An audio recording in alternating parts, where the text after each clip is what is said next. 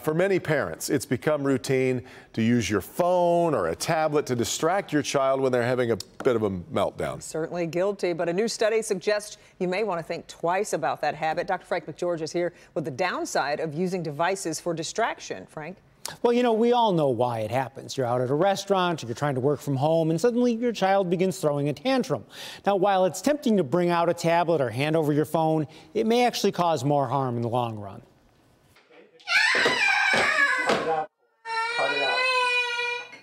Parents know a device can be a fast way to end a meltdown, but it comes at a cost.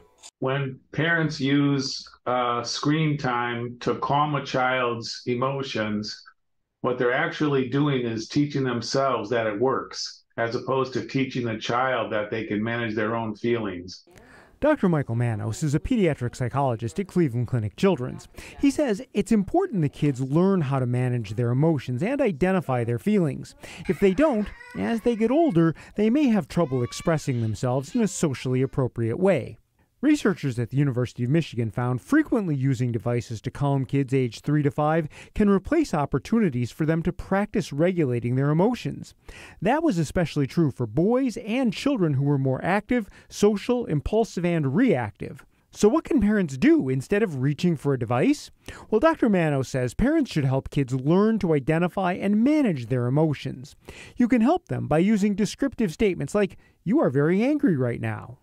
The problem with feelings is that many times children do not know what their feelings are. They cannot give language to their feelings. They can't name their feelings. And when you're able to name something, you are better able to manage it. Now, another option is to place your child in a quiet, comfortable space where they can just collect themselves. Then when they calm down, you can talk to them about how they're feeling.